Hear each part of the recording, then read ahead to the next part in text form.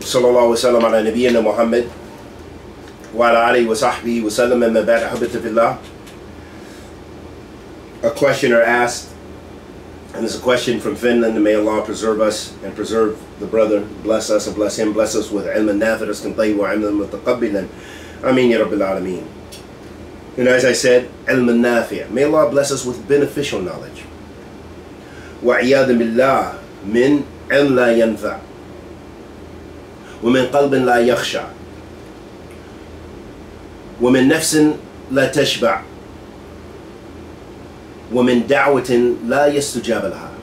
And may Allah protect us from knowledge that has no benefit, and hearts that don't fear Allah subhanahu wa ta'ala, and a dissatisfied or unsatisfied soul or self, and from supplication which is not accepted by Allah subhanahu wa ta'ala. So the questioner asked two questions. We're going to be as brief as possible. First, I want to say that really this question, you should pose this to the ulama. But I'm just going to give you, in regards to what we already discussed in our Rawaafidh Islam, I'm actually not even going to get deep, deep in this issue. But I just want to say the first question being about a person prostrating, and that the ummah, or the nations before us, that prostrating was not considered an act of ibadah, as we have dalil from the Hadeeth of the Messenger of Allah sallallahu alaihi wasallam. But however, since we have a nas from the Prophet alayhi salatu wasalam, and he strongly rebuked, I believe it was Mu'adh radiallahu ta'ala an, whoever came from Sham, or it was, I can't remember if it was Mu'adh or it was Muawiyah radiallahu ta'ala anhuma, and that he came from Sham, and then he said he saw the people there prostrating to their their people of high status, so he thought, who better than to prostrate and show this respect to the Messenger of Allah sallallahu alaihi wasallam. So his qasd, his niyyah, was just to show respect. The Prophet sallallahu alaihi wasallam made an inkar of that. He said that this is improper, and this is that this is impermissible. So let us know that this is impermissible in Islam. So that alone right there, even though we know the details that most of the people, Mu'adh didn't mean it as ibadah. Or I mean the Sahabi radiallahu ta'ala, he didn't mean it as ibadah. But the Prophet sallallahu alaihi wasallam still made inkar. So even if we know, for example, in many Asian countries, Japan and many places, they bow out of respect for one another. Martial artists in many traditions, they bow. They don't mean worship by most of them. However, Islamically, to safeguard yourself, you avoid it. Khalas. Whether to say that in and of itself it's shirk, no, we can't necessarily say that that's shirk. I don't understand the relationship with shirk, or that it's kufr al-akbar. Kufr al-akbar in the sense that this is considered an act of ibadah. So the best thing, bottom line, is avoid it. Avoid it. This is the shahid. Avoid it. The second question had to do with the ruler that does not judge by what Allah subhanahu wa ta'ala revealed, if he doesn't fall in the categories which makes it kufr al-akbar. But then I got a new teacher in Aqidah who had a lot of arguments with my teacher about the subject, who told me most of the scholars hold the position on tahkim al-qawaneen that it is kufr al-akbar. Ibn Baz and Al-Albani are some of the few who say otherwise. If I read their books, listen to their Q&As, Uthaymeen, Fawzan, Abdulaziz Ali Sheikh, Muhammad ibn Ibrahim, Sheikh al-Raji, Ibn Jibreen, then I find this position of my new teacher is very likely to be true. They all say that tahkim al-qawaneen is kufr al-akbar, but judging other than what Allah revealed is asghar. So and then he had other tafsil with the question. Can you provide an answer concerning what the people of knowledge specifically say about altering and changing the laws and constitutions? For one, we kind of dealt with this in our lesson. We did deal with this. I don't know how thorough. Maybe it wasn't thorough enough. And may Allah forgive us of our shortcomings. But the saying tahkim al-qawaneen is kufr al-akbar, but judging other than what Allah revealed is asghar, I don't understand the difference in that. The difference in that, because the tafsir of the ayah, as Ahl Hadeeth, like Imam Al-Albani and other than him, have shown that the tafsir, the statement of Ibn Abbas, that is kufr dun al-kufr, that lets us know that the general hukum of doing this is a major sin, but it doesn't take one out of the fold of Islam, except with other details and conditions. The second point I want to mention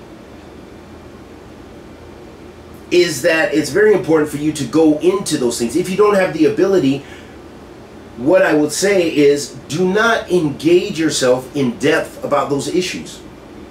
Because as you said, you're coming from the Netherlands, okay? Right now you guys have a big problem with the Takfiris. I know they're very big in Finland, in the Netherlands, in Sweden, Gothenburg, and so forth. You have a lot of these ISIS and Al-Qaeda guys, and a lot of them, I'm sure, are teaching their deviance and misguidance. This is why you had so many people from those lands who went to be fighters in those places with those people. And so, what I would say is you have many bigger issues than worrying about making general takfir, and do not listen to your teacher at all. Leave him as a teacher if he is concluding from this and making a ruling about all the leaders. Even if it's with the exception of only one or two. Avoid him. Get away from his lessons. It's no benefit. There's plenty of Salafis from Ahl Sunnah wal Jama'ah that are teaching out there these same books where you can get the beneficial details. So I say avoid him, because he is misguiding you, because those are not details of Bin Uthaymeen and Sheikh Ali Sheikh, the Mufti, and so forth. You need to go and look at their views. And another point that you mentioned, and I hate that we're not really engaged in this issue, but these are major masail, and these masail take durus, and I have zero time to even do bath. I was going to look into some, I don't have time. I'm sorry. I have a PhD I'm doing. I have other things to do. I just don't have time. Go back to what I said in Rawaafidh Islam, and that's, I stand on that. Okay? So what I will say is that, and then you mentioned something about indicating that they're talking about single judgments. How do you know they're talking about single judgments?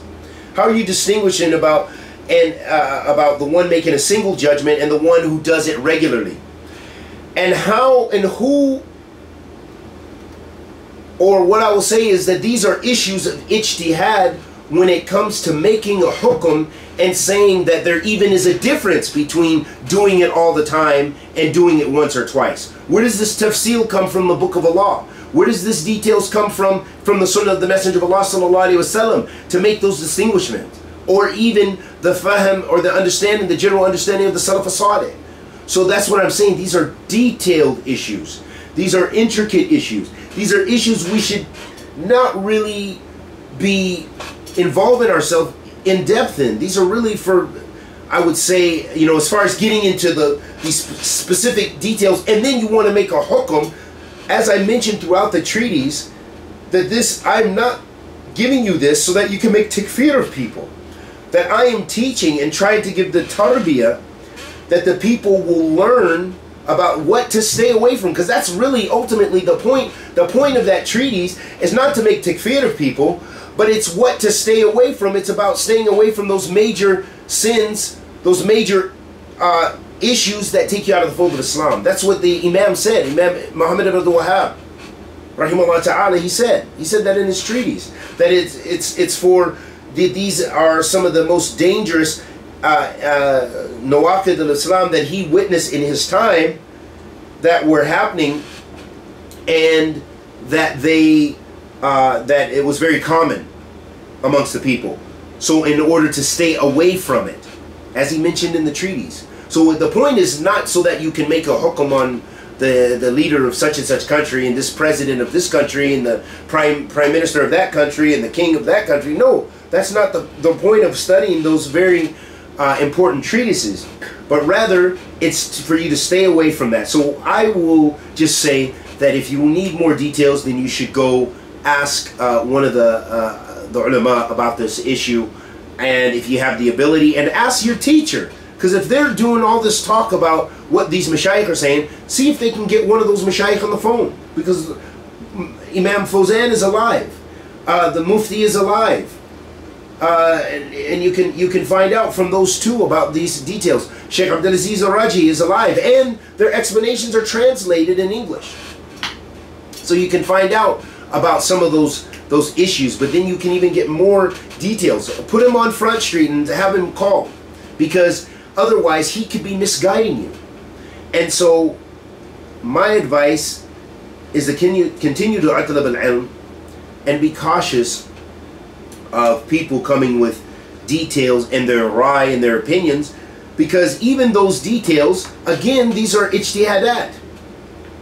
These are ijtihadat. If someone says, well, if you do this sin and you continue to rule that it is like this, they still have to say there has to be adillah from the Sharia to support them then making takfeer of the individual who does that. Because you don't say the one who continually uses riba, or is continually drinking wine, or is continually doing zina, that they're making it lawful. But as Shaykh al-Islam Ibn Taymiyyah, or also it may be a statement of Ibn al-Qayyim, I need to check, said that istihlal fi qalb, that it's an issue of the heart. That making it lawful is an issue of the heart. And we ask Allah the Almighty to accept our good and forgive our evil. Anything I said that was correct is from Allah Azza wa Jalla. Anything I said that was incorrect is from myself and the shaitan. And addressing the last part, he mentioned he wishes the lessons were longer. Again, I don't have the time, so that I tried to, it took me a lot of energy, a lot of time even to kind of prepare for those lessons, and recording them, having them edited by someone else, you know, that costs money and it costs time. So I don't have time, and may Allah bless us with tawfiq, and I hope that there was some benefit that you derived from it. And my advice, as I mentioned in the last lesson, is also to listen to other people's explanations, as long as they are Salafi, as long as they are people who adhere to the Quran and the Sunnah of the Messenger of Allah sallallahu alaihi wasallam and the understanding of the Salaf. Radiyallahu ta'ala anhum ajma'in. And we ask Allah the Almighty to accept our good and forgive our evil. Sallallahu alaihi wasallam ala nabiyyina Muhammad wa ala alihi wa sahbihi wa sallam.